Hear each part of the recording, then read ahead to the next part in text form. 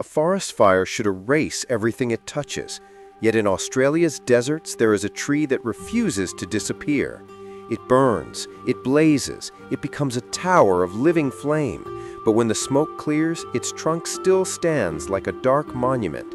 This is the fireproof legacy of the grass tree. Its resin-rich leaves ignite instantly, but its core remains cold, protected by layers of ancient carbon armor. Fires do not kill it, they wake it.